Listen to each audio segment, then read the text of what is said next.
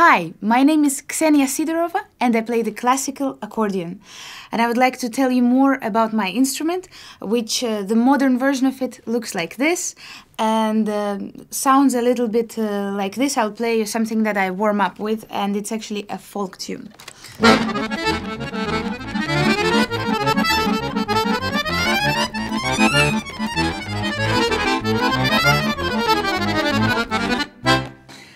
So this is a folk tune, a Russian folk tune, and this is something that accordion is very well known for.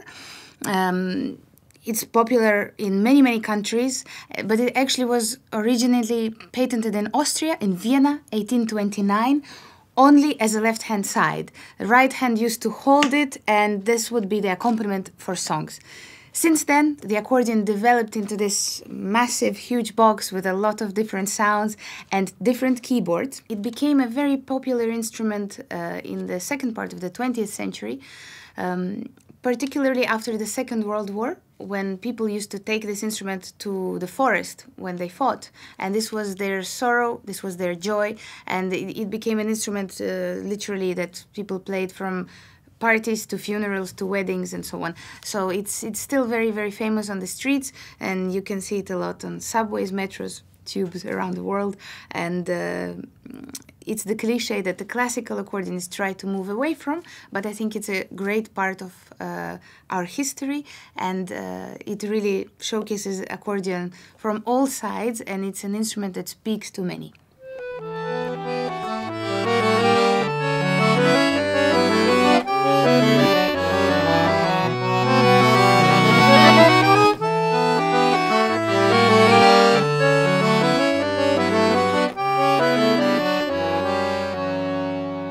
In the second half of 20th century, we got a new addition to the accordion, which changed its course drastically and made it the classical instrument that we know nowadays. And I'll show you the difference with the keyboard that we used to have, the so-called papa. We suddenly have a whole range of 4.5 octaves of single notes, which enables us to play different kind of repertoire.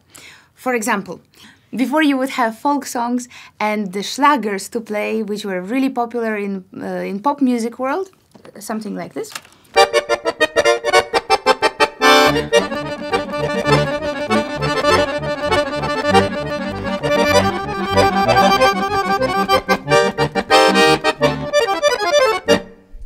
This is called flick-flack, and it actually used to be also played on a timer. It's a sort of a flight of a bumblebee for accordionists.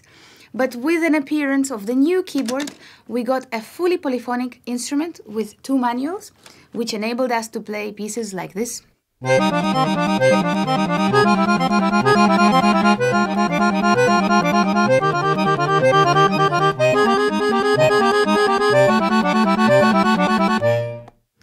And so on. So we suddenly have a lot of new doors open for us and for the composers who wrote new music for this instrument, and the composers alike of Gubaidulina and Berio contributed to our wonderful instrument that now can be heard all over the world on greatest stages. So this is what the accordion box looks like, and the 3 main parts to remember are the right hand side, which is the piano keyboard, can also be a button keyboard, the bellows, which act as a bow for a string instrument, for example, and the left-hand side, which is the buttons. This is the biggest size accordion that you can have. It has 120 buttons on the left-hand side and 47 keys. Of course, they exist in smaller version, and if you're a child, you begin with a much smaller accordion, and it's quite comfortable, I can say. To produce sound on the accordion, you need to do a few things simultaneously, such as pull the bellows and press on the key.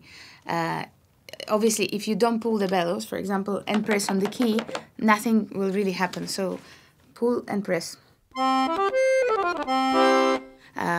And by bellows, you're controlling the sound, the dynamics, and obviously the touch that you want to produce. The range of the classical accordion is quite wide. You can have anything from as low as this in the left-hand side, to this in the left-hand side. And the same thing happens in the right-hand side. To really high notes. And also new composers like using all kinds of weird sounds on the accordion, such as this one, which reminds you of the sea, of the waves, or of the wind, whatever it is.